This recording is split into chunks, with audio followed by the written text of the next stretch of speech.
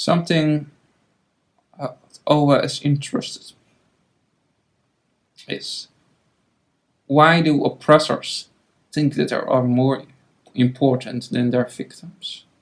Which kind of sociopath wants to protect victimizers instead of victims? Which kind of psychopathic government wants to protect greedy, selfish, elitist pricks and not small, poor individuals?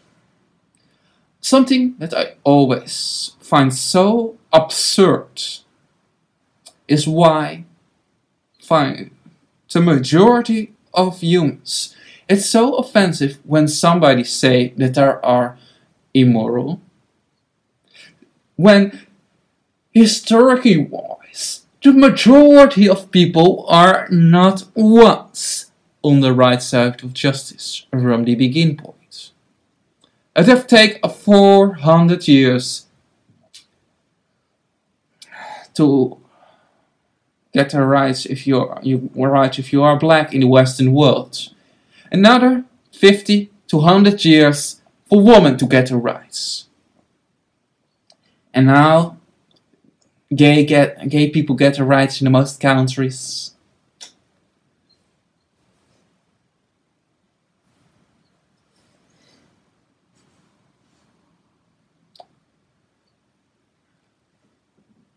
And dogs and cats. But are we not forgetting something greatly? Where's the rights for pigs, for cows, for chickens, for horses? Where's the rights for this sentient creatures? To be not exploited, to be not raped, be not commercialized?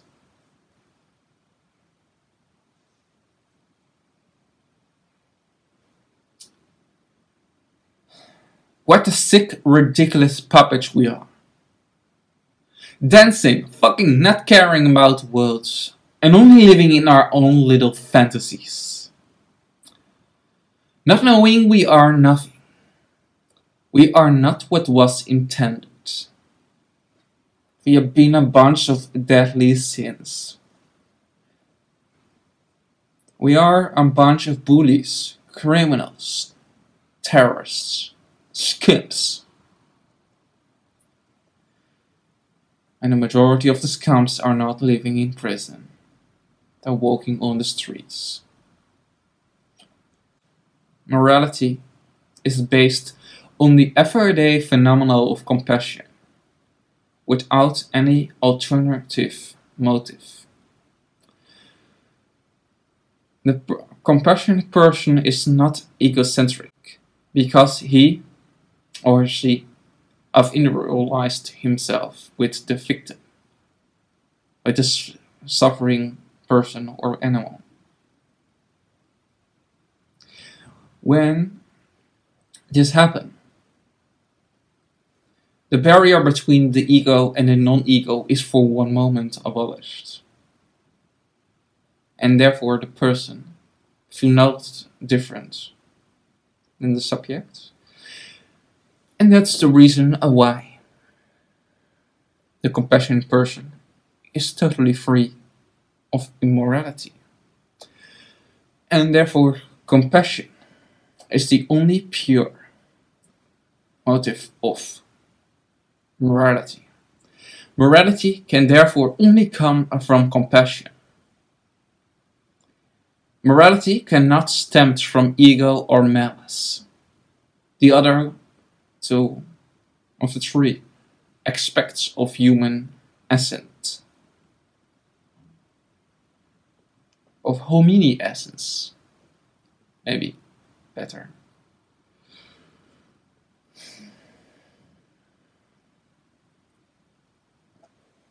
Hanging animals upside down on the slaughterhouse floor and then cut their bodies in parts so that somebody can eat their flesh have nothing to do with morality. because it has nothing to do with compassion or decency. It is one action born from malice and ego. It is an act of pure psychopathy.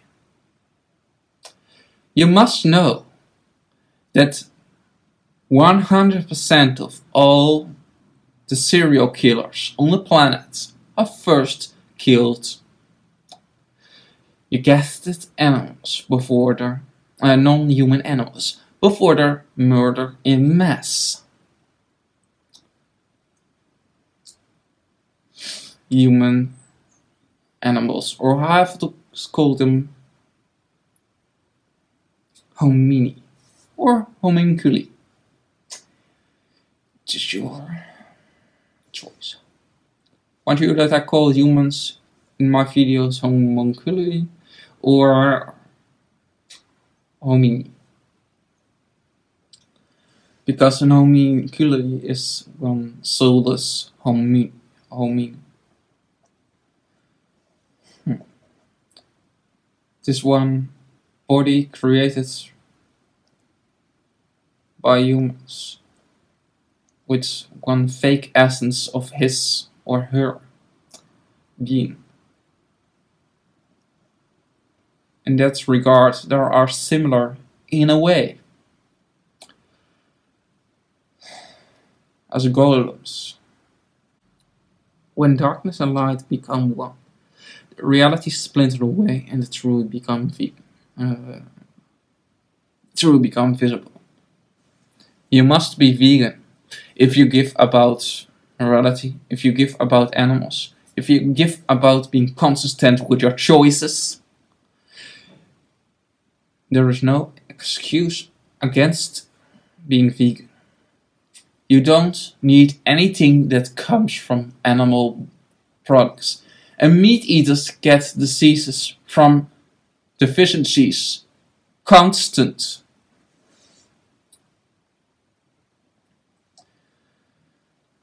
And not vegans only get vitamin B3 deficiency.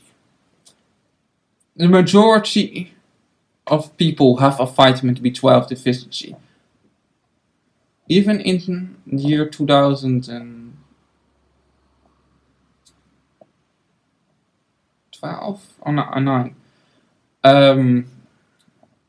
a group of scientists have have actually shown that at least 40% of all Americans have vitamin B12 deficiency. How can it be a vegan issue? Huh. Oh yeah, I know it.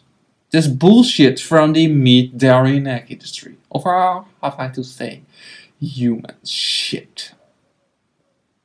Corporate shit. Maybe that's a better choice. Tell me in the comments. Animals don't are willing participants. That's obvious. Anybody that have even watched a little bit of concentration camp, animal concentration camp video will understand that. If you look in their eyes, want you to have the life of a cow, a feeder a pig, or a chicken in a factory farm.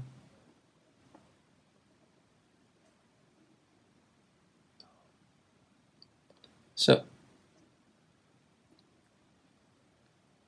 it is unfair to ask for something you are not willing to give.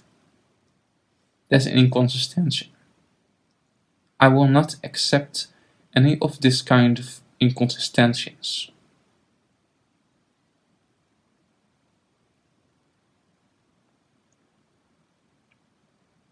And I will not excuse. I will not hesitate to insult people.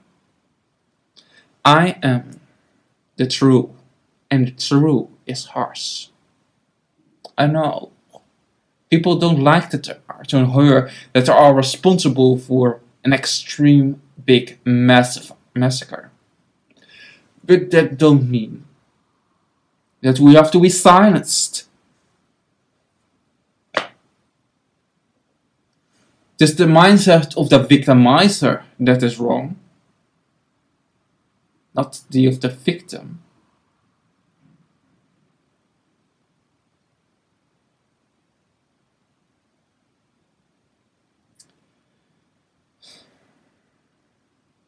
If you are not the victim, don't imagine it entirely from your point of view. Because if you are not the victim, it becomes pretty easily to mock your victims, make fun of their entire existence, say that they are stupid, dirty, displaceable, laughable, mock them, ridicule them, kill them, murder them, rape them, exploit them. Because it don't affect you. But when you are the victim, things look a lot different from that angle. And that's what I want people to learn, to watch this situation, this thing from the animals, the victim's point of view. Because then there is no excuse against it anymore.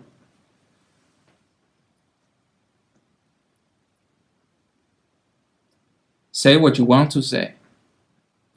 But it is not your right to take their freedom away so that you can enslave them, rape them and murder them. That's not what rights are about. That's injustice. If you are in this situation, you want that somebody stand up for your rights to be free. You want that somebody stand in the face of the oppressor and say, this stops now. You let them free. It is not funny. It is not cute.